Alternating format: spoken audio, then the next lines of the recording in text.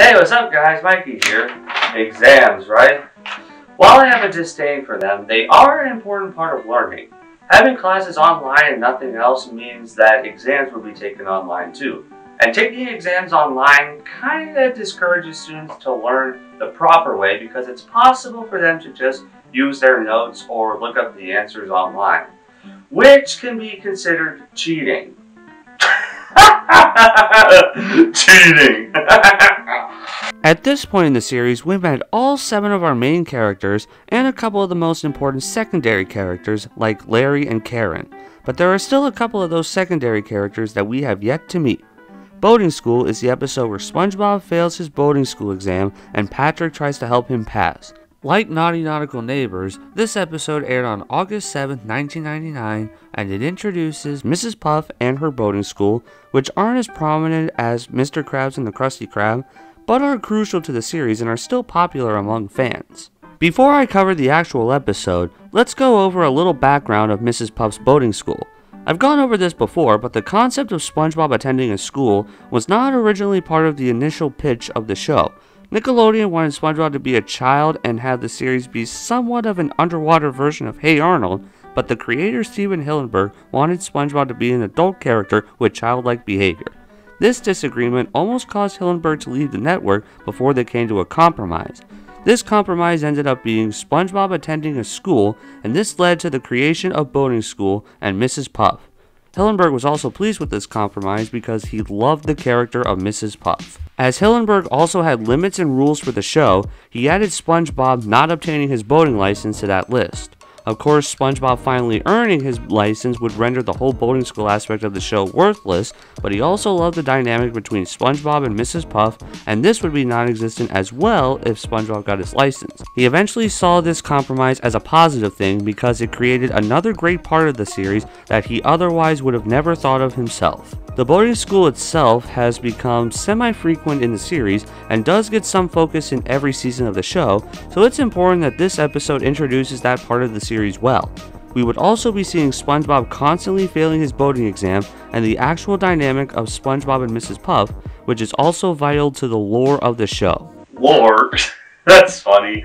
SpongeBob has no continuity. We also hear the famous "My leg!" running gag of the series for the first time in this episode, which everybody loves hearing. This is off topic, but I wanted to mention it anyway since I love it just like everybody else does. With all of that out of the way, let's rewatch this episode and see how well Mrs. Puff and her boating school were introduced. So the episode starts up and the intro is very similar to Help Wanted. They both have the same title card music. The music in the first scene where the camera zooms in on SpongeBob's house is the same as well. SpongeBob's alarm clock wakes him up and SpongeBob says today is an important day for him. Except this time the important thing about today is that today's the day of his boating exam. Wow, everybody needs to be as excited as SpongeBob when they have exams to take. SpongeBob rides his unicycle to boating school, but not before telling Squidward that he's ready to pass his boating test. When he rides down, we see Mrs. Puff's boating school for the first time, and the aerial shot of it is great. SpongeBob throws his unicycle in the dumpster because he doesn't think he'll need it anymore, and proceeds to run excitedly to the school to take his exam. Mrs. Puff sees him, and we start to get a glimpse of how she doesn't like when SpongeBob takes his boating test. It starts off with an oral exam and some general questions about the boat, like front, back, right, left in 1924. 1924 is the answer everybody gives on a history exam when a question involves a year in which a historical event occurs whenever they don't know the true answer. After SpongeBob passes that portion of the exam, Mrs. Puff prepares for collisions and SpongeBob enters the boat, and we start to see that he gets very nervous whenever he gets behind the wheel. He doesn't know how to actually drive the boat, and he always floors it, which leads to a crash and Mrs. Puff inflating. Oh, there it is! The My Leg gag! And it only took 9 episodes! Later that night, SpongeBob is tired of failing his boating exam. Gary tries to get SpongeBob to leave his bed, but he doesn't want to. Patrick radios SpongeBob out of bed and leads him to a surprise at his closet in the form of none other than Patrick SquarePants.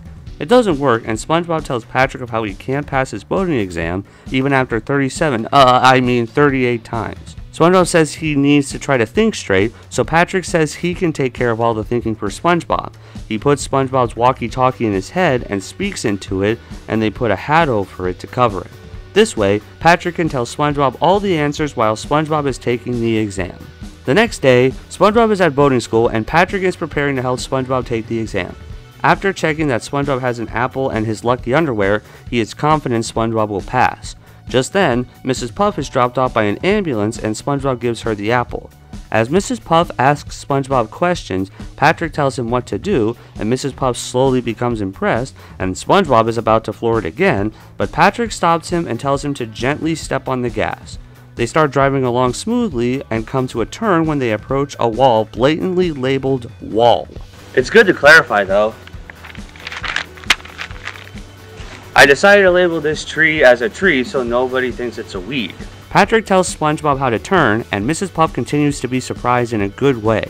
It then leads to a montage of SpongeBob driving around the boating school with Patrick telling him what to do.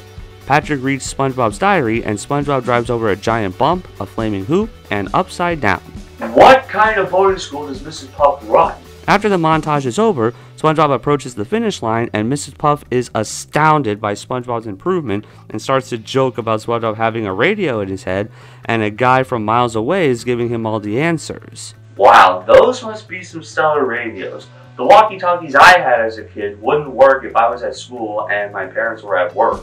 Mrs. Puff says that doing all that would be cheating, and while Patrick laughs harder than ever, SpongeBob is petrified at this realization. He then admits to Mrs. Puff that everything she just said was true and that he was cheating, and Patrick ran home crying. SpongeBob let go of the wheel and the boat started driving in various directions away from the finish line. Mrs. Puff tried to get SpongeBob to retain control of the boat, but to no avail, and they crashed again. No surprise there. Later on, Mrs. Puff gets taken to the hospital again. SpongeBob is sorry for letting Mrs. Puff down again and vows to try harder next semester. As the ambulance leaves, SpongeBob realizes he doesn't have his unicycle, but luckily Gary found it and SpongeBob is happy. He and Gary decide to ride down to pay Mrs. Puff a visit at the hospital, and the episode ends. So that was boating school, and as this is the episode that introduces Mrs. Puff, the boating school, and how SpongeBob struggles to pass his boating exam, I have to say that this episode was an awesome introduction to this part of the show. The dynamic between SpongeBob and Mrs. Puff is really memorable, and SpongeBob's habit of flooring the gas pedal is always funny. This may have been introduced 9 episodes down the line, but I'd say that the boating school still feels like a natural aspect of the series. In other words, it doesn't feel like this was forced into the show. Even though it came as a compromise between Steven Hillenburg and Nickelodeon, it still fits into the show well, and it feels like it could have been in the SpongeBob pitch Bible all along.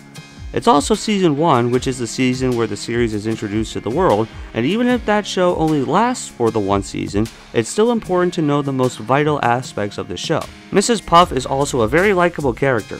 Sometimes I feel bad for her considering how incorrigible SpongeBob is, but I guess that's part of the appeal. Of course, her inflating is definitely funny, and so is her occasional deep voice. The deep voice doesn't always occur when she inflates, but it's always entertaining. She was set up here very well, and I always like seeing her in the future and witnessing her banter with SpongeBob. This episode is also funny with so many other moments other than just the floor it and my leg! I also love Patrick constantly yelling, "Testing!" into the radio, SpongeBob acting like a cow, the 37, meow, 38 moments, and especially Patrick guffawing when SpongeBob realizes he's been cheating. I also appreciate how it addresses cheating is wrong. I may not have passed my driving exam first try, but I never tried doing anything immoral to pass. I took that exam the right way. And look at me now. Sometimes I wonder how he can be this unteachable, but I now understand why. This episode establishes a great character, a good location, which people love, and these don't deviate from the wackiness of the series, which is important. And this added another great layer to the show, which makes it even better. Of course, not every boating school episode has been great, but this episode introduces it in a really strong and funny way, and that's what matters most.